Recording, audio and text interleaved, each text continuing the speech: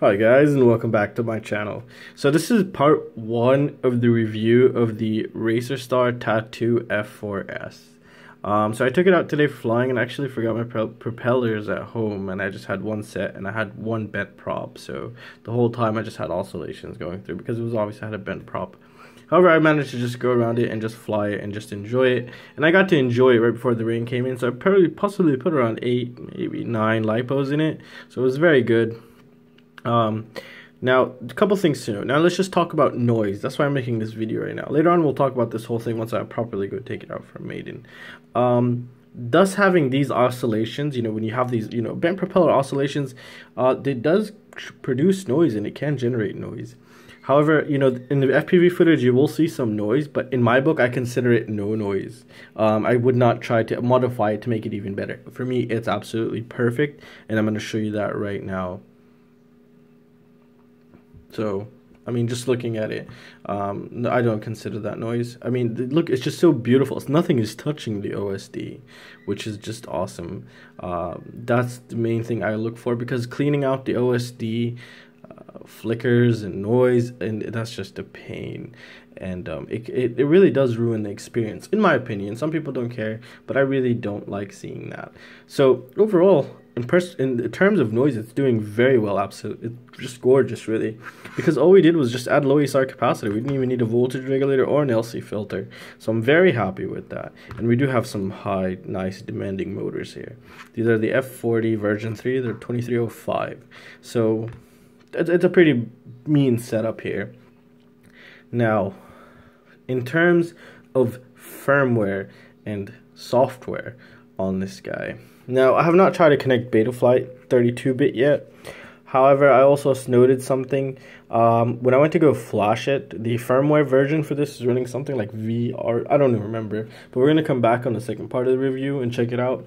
It was running 3.1.7, or yeah, 3.1.7, and there was no, for that specific firmware, there was no 3.2 or anything above that actually. So I just left it there, and in configuration, I set it just to D-Shot 600. I didn't want to bother. I just wanted to take it out flight and just see quickly how it flies, if it has any problems, if it's working or if it's not working. Now, luckily for me also, I did not have to go into Betaflight to actually go through it just yet, but we're going to do that together. Because when I booted it, all the motors were spinning in the right direction. I was actually very happy. That's one of the first times that it happened, so that was pretty sweet. Now,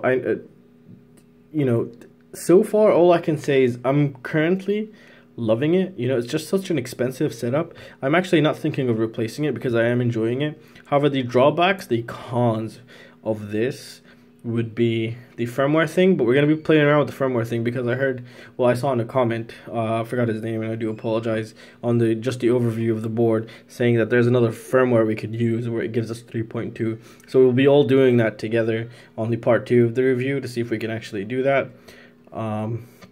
I have not tried to connect BL-Heli32, so obviously we won't be able to because 3.1.7 does not have the pass-through. I believe just 3.2 has the pass-through for the BL-Heli32, and this is supposed to be BL-Heli32 or 32-bit ESC, so that's something to note there as well.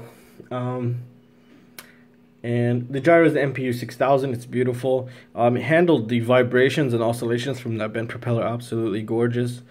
So it flies good, but in terms of software, it's lacking. So you can kind of call it the diatone of flight controllers, because on the diatone you can't update your firmware or you'll just ruin it. It won't even work anymore. And I've had that experience before getting the new diatone with their flight controllers when I was using them. So it's kind of in the same area, but this has hope, let's just say that. So we're going to come back and revisit this and then go through it together and see what we can make it do, if we can make it work or not. So that'll be pretty sweet. And well, that's all I could really say right now. So I'm just going to leave you guys with the flight footage of this quad. The Maiden will come up later. You could consider this a Maiden, but it has very bad oscillations because of the bent propeller. And it was very good. It flew very beautiful. I took it nice and easy, and took a different approach to flying it.